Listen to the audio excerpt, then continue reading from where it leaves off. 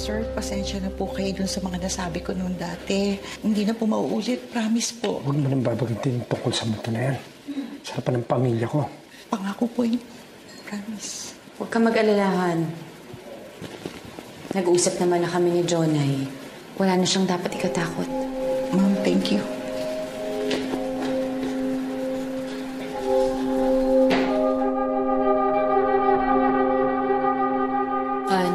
Ilang linggo na rin naman tayo dito. Naisip ko lang na baka oras na para mapabless tong bahay. Ipabless? Para saan, Aileen? Para mawala ang masamang espiritu. Kala ko ba tapos na yung usapan na to? Ano na naman sinabi ni Jonay, sir? Ganyan ka naman mag-isip. Hindi ba dapat pinapabless naman talaga yung bagong bahay?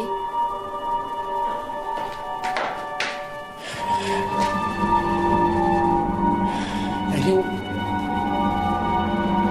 ano ba na? Hello?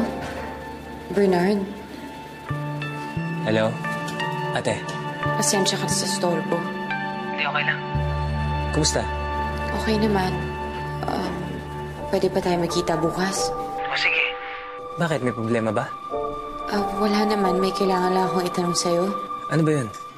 Bukas na lang. Ano oras ka pwede? Sayaw, hindi ka nasali ka.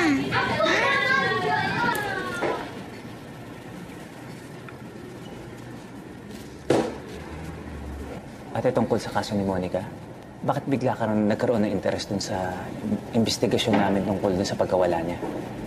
Empleyado ko siya. Masama bang kamustahin ang pag-iimbestiga ninyo sa kanya?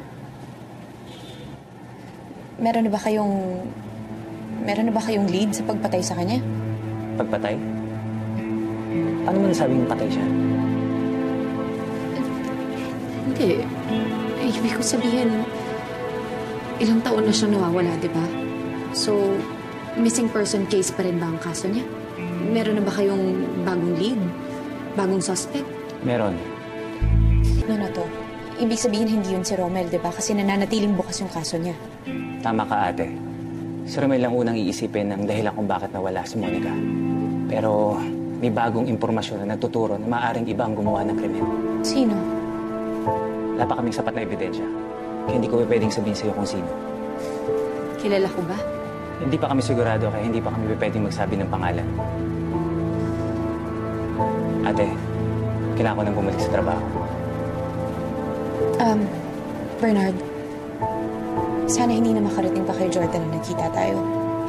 Bakit, ate? Basta,